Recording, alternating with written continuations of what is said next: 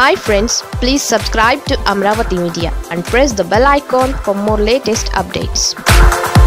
AB Venkateswararao సస్పెన్షన్తో TDP నేతల్లో సంబరాలు.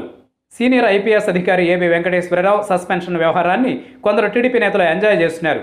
తమను గత ప్రభుత్వంలో ముప్పతిప్పలు పెట్టి పార్టీని భ్రష్టు పట్టించిన ఏబీ వెంకటేశ్వరరావుపై వేటు సబబేనని కొందరు టీడీపీ నేతలు అంతర్గత సంభాషణల్లో అభిప్రాయపడుతున్నారు. పార్టీ అధిష్టానం మాత్రం ఏబీకి అండగా నిలబడాలని ఇప్పటికే ఆదేశించింది. కొందరు మాజీ మంత్రులు ఇప్పటికే రంగంలోకి దిగి ఏబీ వెంకటేశ్వరరావుకు అండగా నిలబడే ప్రయత్నం చేస్తున్నారు. దేవినేని ఉమా, యనమల రామకృష్ణుడు వంటి నేతలు ఏబీ సస్పెన్షన్ కక్ష సాధింపు చర్యల్లో భాగమేనని అంటున్నారు. అయితే ఏబీ వెంకటేశ్వరరావు సస్పెన్షన్పై భిన్నాభిప్రాయాలు వ్యక్తమవుతున్నాయి.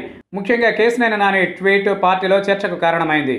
టీడీపీ ఓడిపోవడానికి, వైసీపీ గెలవడానికి కారణమైన ఏబీని సన్మానించకుండా సస్పెండ్ చేయడం ఏంటని కేశినేని నాని లేవనెత్తిన ప్రశ్న సరైందేనని అంటున్నారు కొందరు తెలుగు తమ్ముళ్లు.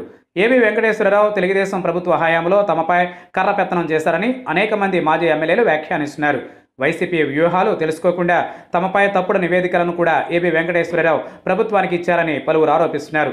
చివరకు టికెట్ల కేటాయింపు సమయంలో కూడా ఏబీ వెంకటేశ్వరరావు తమను టెన్షన్ పెట్టారని గుర్తు చేస్తున్నారు. టికెట్ల కేటాయింపు సమయంలో తాము ఏబీ వెంకటేశ్వరరావును కలిసేందుకు వెళితే కనీసం కలిసేందుకు కూడా అపాయింట్మెంట్ ఇవ్వలేదని వారు ఆరోపిస్తున్నారు. 23 మంది వైసీపీ ఎమ్మెల్యేలను టీడీపీలోకి తీసుకువచ్చి ఏబీ పార్టీకి నష్టం చేశారని కూడా వారు అంటున్నారు. రాజకీయ సెటిల్మెంట్లు ఎన్నో చేశారని, వ్యక్తిగత ఇష్టాలతో నివేదికలు ఇచ్చి పార్టీని ఇబ్బందుల పాలు చేశారని కొందరు ఏబీ వెంకటేశ్వరరావుపై ఆరోపణలు కూడా చేస్తున్నారు.